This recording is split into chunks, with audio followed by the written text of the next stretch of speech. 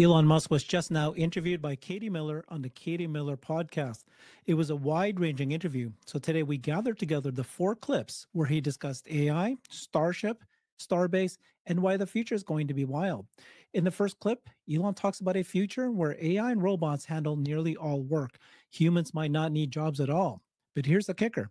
It's not necessarily a future that he wants. In the future, that no one's going to need to worry about money or work because AI is going to take care of the rest, AI and robotics. What do you mean that people won't have to work in the future? Assuming the current trend of artificial intelligence and robotics continues, which seems likely, the AI and robots will be able to do anything that humans want them to do, essentially. Hopefully not more than that, but AI and robotics will be able to provide all the goods and services that anyone could possibly want. But you wouldn't need to work? What would you do with your free time? People will be able to do whatever they want with their free time. Work will be optional. I just want to separate out from what I wish would happen versus what I predict will happen, because people get confused about that. They think that what I predict will happen is what I want it to happen. Yeah. What I predict to happen is not the same as what I want to happen. If I could, I would certainly slow down AI and robotics, but I can't. It just seems to be, it's advancing at a very rapid pace, whether I like it or not. Is AI what keeps you up at night? It used to be. At this point, I don't know.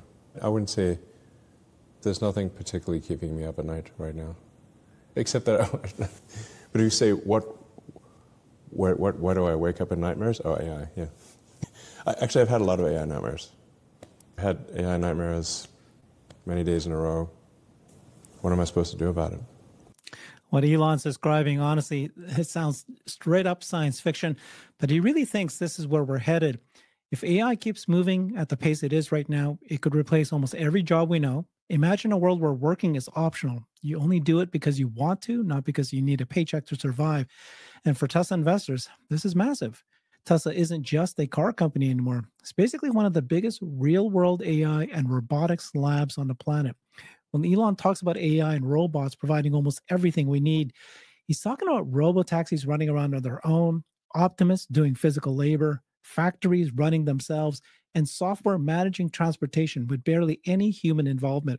If even a slice of that vision turns into reality, Tesla's current valuation might look tiny compared to where it could go.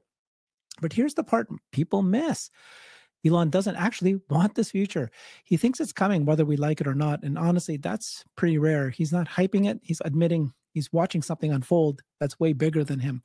So when he says he has nightmares about AI, that's not a joke. This is the guy building real robots, real self-driving cars, and neural networks that control millions of vehicles. His fear isn't, oh no, someone might beat us. It's more like this thing is accelerating faster than anyone can control.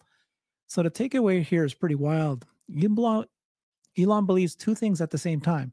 AI automation is basically unavoidable, and he's not fully comfortable with how fast it's happening.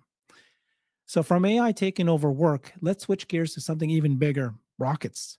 Elon believes Starship could change human history forever. In the next clip, Elon reflects on his life, then dives into why he thinks Starship is one of the most important technologies ever. Its full reusability is a game changer. What's one moment in your life that you could live again just to feel it? Obviously when my kids were born, or the first time SpaceX got to orbit, or Tesla made an electric car work. You've had a lot of them. It's a lot of things. There's a lot coming down the pike. Like what? Starship. The degree to which a Starship is a revolutionary technology is not well understood in the world.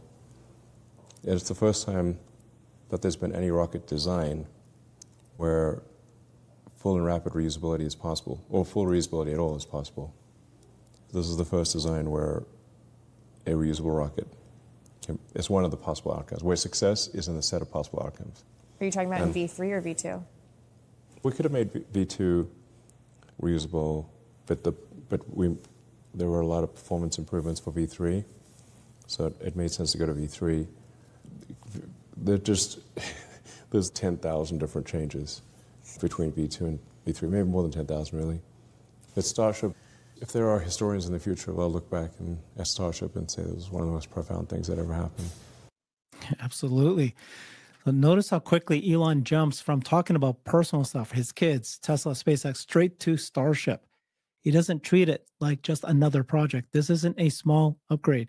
This is the kind of thing that changes entire civilizations. Full and rapid reusability. It sounds simple, but it's massive. Right now, rockets are basically throwaway items. You launch one, it burns up or splashes into the ocean, and then you have to build a brand new one. Imagine if airlines tossed their planes after every flight. It makes no sense at all. But Starship can launch, land, refuel, and go right back up over and over again. If SpaceX pulls this off, the cost of getting to space could drop by 100 times. Suddenly, things that sound insane, asteroid mining, regular trips to Mars, moving cargo from orbit to orbit, even space tourism, and of course now AI data centers, they become realistic. And those explosions during Starship tests, that's not failure. They're not failures. They're just data helping the next launch happen faster. And here's the part Tesla investors should pay attention to. Starship matters for Tesla too. AI training at scale, satellite networks, future mobility services, those could all tie into space-based systems. SpaceX and Tesla aren't two separate worlds. They're pieces of the same long-term mission, pushing humanity beyond Earth. If this works, historians won't just look back at the wars or elections. They're going to point to the first rocket that didn't die after a single flight. That rocket is Starship. That was a fantastic moment. So from rockets that could change human history, let's see the place that makes it all possible, Starbase. Elon explains how Starbase came to be, why it needed an inspirational identity, and how it became a legally incorporated city and what used to be just a sandbar. What the idea for Starbase? I think we needed something inspirational. We have a lot of star things. So we got Starlink, Starship. Where would Starship depart from? Starbase. The Starbase is, as you mentioned, I think it's probably the coolest place on Earth. I agree. And it used to be a sandbar down by the Rio Grande. It's only 3 feet above sea level. So we built a gigantic rocket factory and 2 giant launch towers down by the river, literally within sight of the Rio Grande, and on an actual sandbar. Kind of had to have an inspirational name. And then we made it a city. So it's an incorporated city, like legally a city. You don't hear about new cities being formed that often. The last time there was a company town, it was Disney World. Yeah. I think Ford had some kind of like company town situations. But yeah, Disney World is, it's literally its name. Yeah. I'm Walt Disney. This is my world. Yeah. I've gone from land to world. Yeah, it got incorporated as a city and got tax exemption, which was like was a big deal. Yeah. Only Elon will look at a sandbar and think, yeah, let's build one of the most advanced rocket sites on Earth right here. Perfect conditions don't matter to him. He builds first, and then the place becomes meaningful because of what he puts there. And calling it Starbase wasn't some cute branding decision. SpaceX already had Starship and Starlink. Starbase is the physical anchor for the whole long-term plan of going beyond Earth.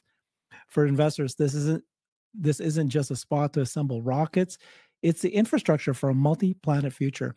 When Elon calls something a city, he's telling you it's not temporary. You don't build a city for a one-off project.